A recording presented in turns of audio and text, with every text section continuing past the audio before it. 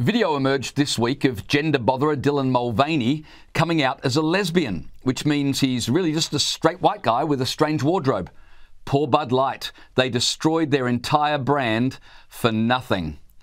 Dylan Mulvaney began life as a gay man. Then he was queer, then he was non-binary, and now he's a she who wants to date a woman, but with the expectation that the woman he dates will get him pregnant.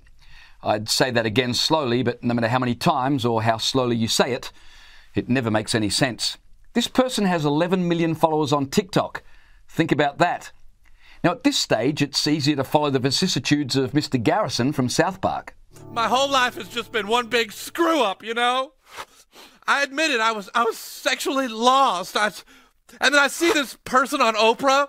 She's a woman, but then she got a sex change, became a man, but then she got pregnant and is having a baby, which means she's still a woman all along. That means I'm really still a man.